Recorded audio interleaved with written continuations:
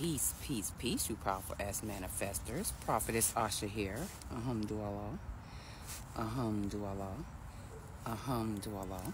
So I hope everyone is doing well. I hope you are staying warm. Okay. So, Spirit just kept saying obsessed. They obsessed. Everyone's obsessed. I don't know what the fuck y'all doing, but give me some of that mojo. Give me some of that good juju. Because y'all got motherfuckers out here obsessed. I'm talking about people who secretly admire you, people who look up to you, and you got the people who don't like you, the karmics, the people who don't want to see you win. They obsessed. They fucking obsessed. They don't want to leave you alone. And it's probably because you're the earth angel. Okay? You're shining bright like a diamond. You healing, y'all. It brings on like another energy. Like when you really do that shit, like really release those burdens, no longer make other people's, that's the fucking truth. No longer make other people's problems yours. When you finally begin to just focus on you and you not caring what a motherfucker think, you have people obsessed. You're magical.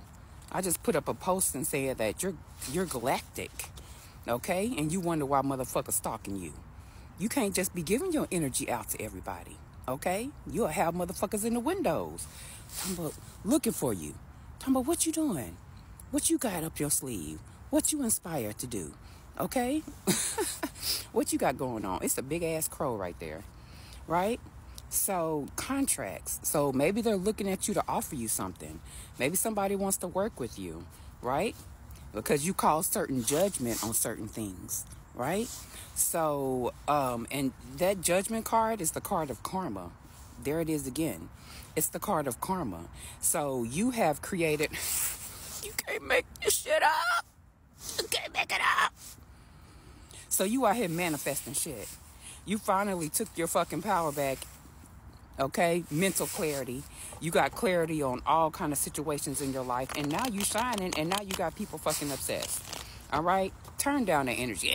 I'm just playing. You better fucking not. Turn it up a notch. Okay, turn it up a notch, because we no longer fight battles, right? That don't mean nothing to us, right? Winning at all cost. You didn't do that. Okay, so you took the high road on every. You took the high road on every situation. And now God is blessing you. God is blessing you, beloved. And I'm proud of you, right? No more of this energy. Look at him. Sneaking. Lurking. That's what they doing. Wanting to know what the divine is up to. Bitch, I'm doing me. That's what I'm doing. I'm doing me. I'm standing in my power. Okay? Minding my own business. Me and my fucking cats. Okay? So I'm so proud of y'all magical asses, right? You've been balancing situations, balancing yourself, balancing your money, balancing your finances. And I did a video not too long ago about level up season, because it's here. Look, you might as well keep looking for good things, and they're going to keep looking at you, right? So I have these cards right here, and they're cards of karma. And I already pulled them, right? And so this one, I asked Spirit what the collective needs to know.